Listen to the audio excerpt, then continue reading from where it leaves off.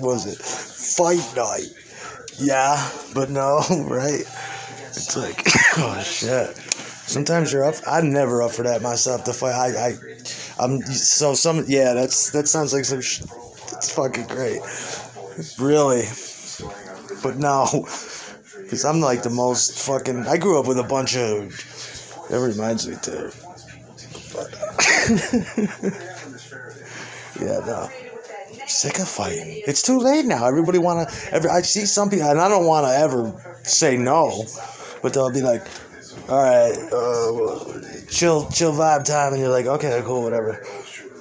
Normally, but and then it lasts for a little while, but and then in the back of my mind the whole time I'm resenting shit and thinking about it with you. I'm like, and you wait till a fucking week till I'm gone and shit. Had no faith in me, did you? Yeah. Yeah. That's what I'd expect from you, dude. Yeah. But I'm sick of fucking fighting. Too much. The Altamont fight. You ain't shit till you're a kid and you've been to the Altamont fight up around here.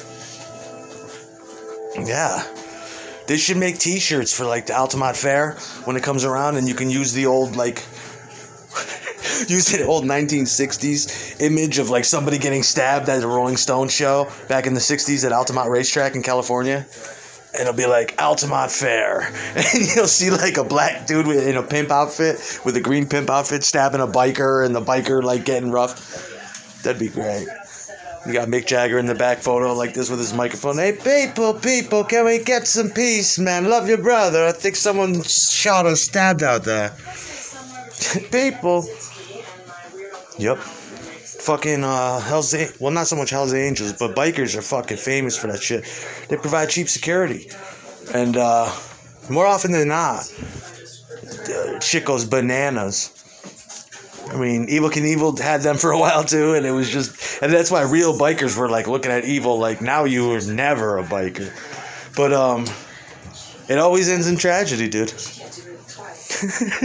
Oh yeah, didn't it? With Evel Knievel? What happened? It turned into a full-scale fucking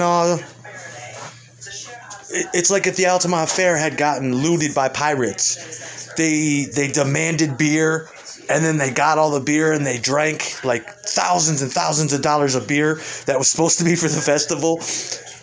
There was multiple rapings, real rapings, from the bikers and the people there. I think that's the one. I could be wrong on this. Evel Knievel fucked up, and I think he got hurt at that one, or he couldn't perform. But either way, they wanted him to jump off a fucking, basically a mountain that had a chain link fence that was 10 feet away from the edge of the cliff. And yeah, I gotta go watch that later. Yeah, someone's gotta write songs about that, like amusement park disasters, concert, mishaps. Just writing and critiquing all the frailties and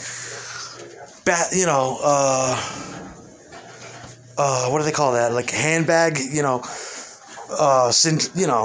cases, like really sad tragedies. Just commenting on all that shit, on how things could quickly go fucking awry. Multiple stabbings and rapings, and from a show that got hijacked. I mean, it's just insane to think about.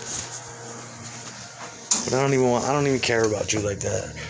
You won't let me form a common demeanor with you. You'll step in and play each side of a 20-sided die.